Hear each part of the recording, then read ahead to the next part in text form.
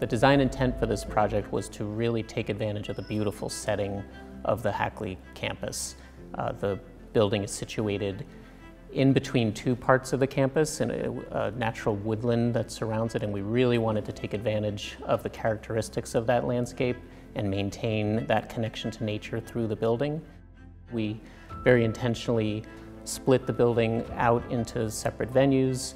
We created a courtyard on the south and north side to bring light in the middle, and then really wanted to take advantage of as many window openings and connections to the surrounding landscape and bring natural light into all the areas that we could. So that was really a core goal of the project, was to make you feel like you had a connection to outside anywhere you were within the building. Lighting in general has been a huge boon for this building.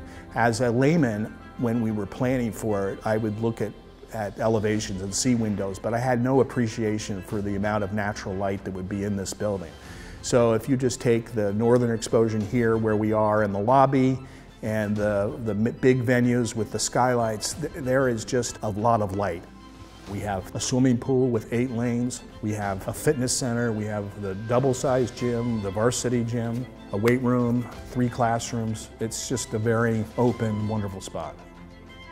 For us, a real exciting part of this project was its focus on health and wellness. So we really wanted to create comfortable spaces, and so having that ability to really feel connected to the landscape and the benefits of natural light is so important for all those functions.